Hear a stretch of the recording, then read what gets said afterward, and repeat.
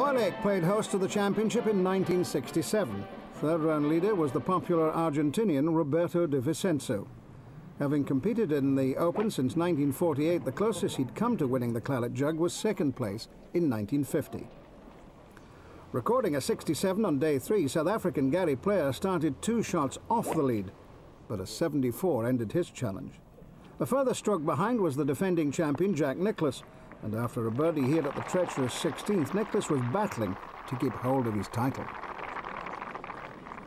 Playing behind Nicklaus, De Vicenzo had this putt for par.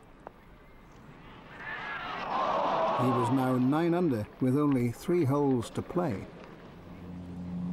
After a missed birdie on 17, Nicklaus regained his composure to play a superb final hole.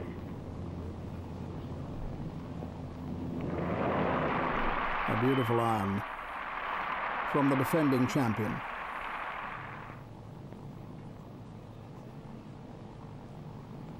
This for a birdie.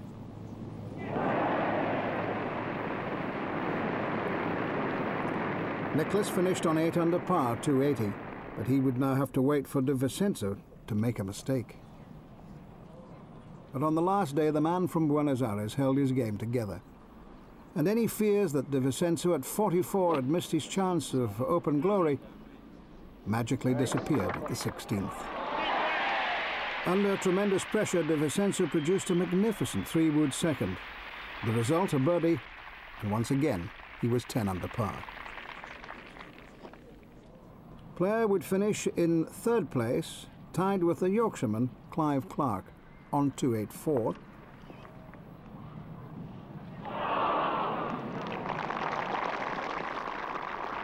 But the day undoubtedly belonged to the humble Argentinian, who posted a final score of 278, 10 under par and 2 strokes clear of Nicklaus.